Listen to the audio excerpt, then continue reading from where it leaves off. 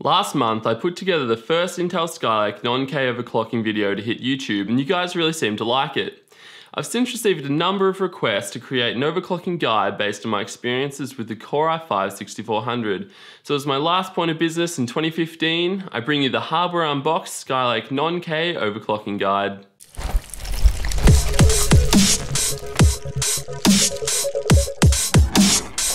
As with the original video, I'll still be using the Fatality Z170 Gaming K6 Plus, but this guide really applies to any Asrock Z170 motherboard, including their most affordable model, the Z170 Pro 4S. Since breaking the news of their SkyOC technology, the only other motherboard manufacturer to make a similar announcement is BioStar, with what they call their Hyper-OC technology. At this point, there are only non-official BIOSes for the select MSI, ASUS, and Gigabyte motherboards, as these companies are yet to make an official announcement. It's also important to note that you must have the correct motherboard BIOS installed to use this new overclocking feature, and Asrock has conveniently listed the supporting version for each of their Z170 motherboards on their website.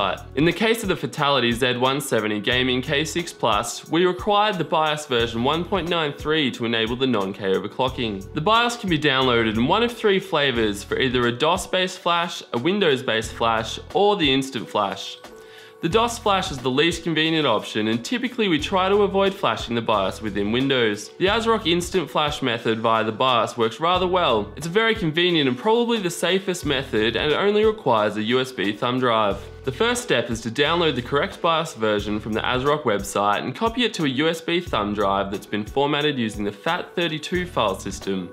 The BIOS won't detect thumb drives that have been formatted using NTFS. The BIOS is less than 10 megabytes in size, so literally any size thumb drive will do. Once the correct BIOS has been copied, make sure that the thumb drive is connected to a USB port on the system you're flashing, and then restart. Enter the BIOS on startup by pressing F2 or the delete key. By default, the Fatality Z170 Gaming K6 Plus, and most Asrock Z170 motherboards for that matter, load into the easy mode setup. You want to switch to the advanced mode by pressing F6 and then enter. The next step is to navigate to the tool menu and scroll down to the Instant Flash utility.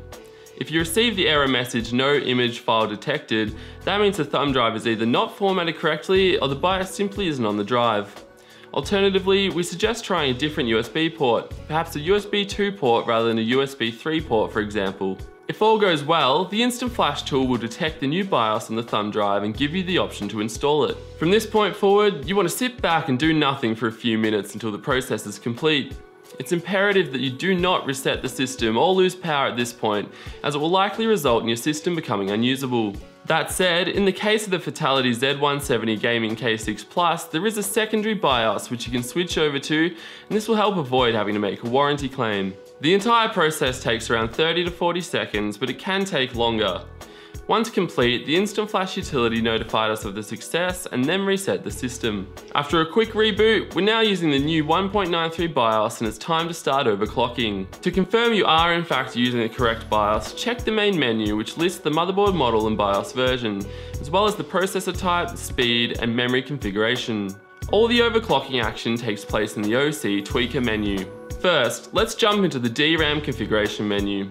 The first thing you'll want to do here is load the XMP memory profile. I suggest loading the most aggressive memory frequency setting, which in our case was XMP 2.0 Profile 1 for DDR4 3000.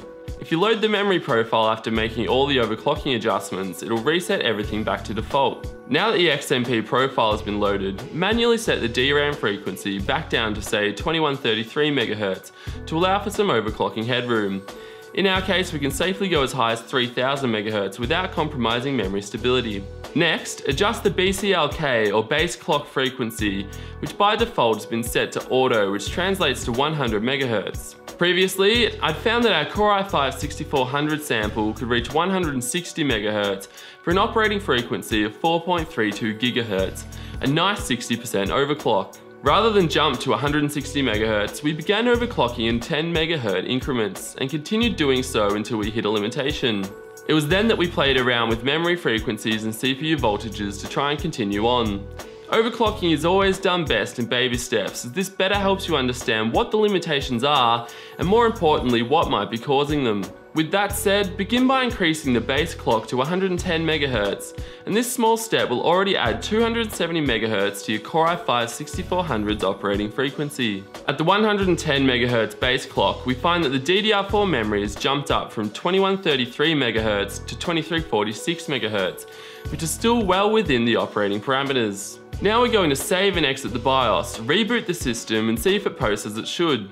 Upon success, we re-entered the BIOS and pushed the base clock up to 120 MHz, which resulted in a 20% overclock for a CPU frequency of 3.24 GHz and a memory speed of 2559 MHz. This process was repeated all the way up to a 150 MHz base clock, at which point we needed to reduce the memory frequency from 3199 MHz down to 3000 MHz. Then finally, at 160 MHz, the memory frequency again needed to be reduced from 3200 MHz back to 2987 MHz for a 1:8 ratio. Obviously, if you only have DDR4 2400 memory for example, you'll need to ensure that the memory frequency stays below 2400 MHz. Using the 160 MHz base clock with the 2987 MHz memory speed, the Core i5-6400 would load Windows 10 happily at 4.32 GHz without any voltage adjustments. That said, stressful applications would occasionally crash, causing us to increase the vCore voltage to 1.35 volts. At this voltage, the system was 100% stable and survived any stress test that we threw at it. For testing how stable an overclock is, we recommend using Prime 95, which allows you to run a torture test that places 100% load on all cores. If you just want to quickly check an overclock, run this test for 10 minutes, and then to ensure an overclock is stable, run it for an hour. Given this is a 1.62 GHz overclock, we didn't feel the need to try and push the Core i5-6400 any further, as we're now receiving a tremendous amount of extra performance from this sub $200 quad-core processor. Should you mess up any BIOS settings along the way, causing the system to fail the boot test, then don't panic. Most Asrock motherboards, such as the Fatality Z170 Gaming K6 Plus, feature boot guard, and you'll find other brands offering similar features. The motherboard will detect when an overclock has failed and reset the system into the BIOS under a safe mode type boot. Still, should the overclocking friendly safeguards fail, you can always clear the CMOS using either a jumper or simply by removing the motherboard's battery once the mains power has been disconnected. We suggest you consult your user manual to learn the best method for resetting your own motherboard's BIOS. So to recap, make sure you have the correct BIOS installed for non-K overclocking, make sure you go up in small incremental steps, and keep an eye on the resulting memory frequency. Getting our Core i5-6400 up to 4 GHz was done very easily without any additional voltage. Once you start adding extra voltage, the thermal output will increase quite dramatically, and you'll want to ensure you have a decent CPU cooler and adequate case cooling to deal with that extra heat. For testing, we used the $30 Cooler Master Hyper 212 Evo, so you don't need to spend a lot of money to achieve these overclocks. On that note, please don't attempt to overclock using the standard Intel box cooler, it simply won't cope.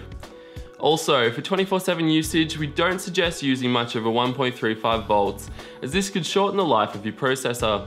As a final note, this overclocking guide not only applies to the Core i5-6400, but all Skylake Core i5, Core i3, Core i7, and even Pentium processors. The only variable to really change will be the base clock. CPUs such as the Core i5-6600, which use a much higher clock multiplier, will likely be limited to a lower base clock.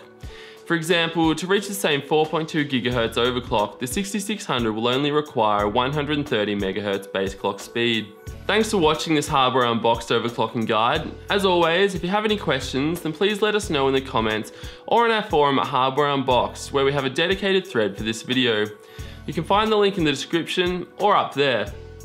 Remember to hit like, hit subscribe, and I'll see you next time.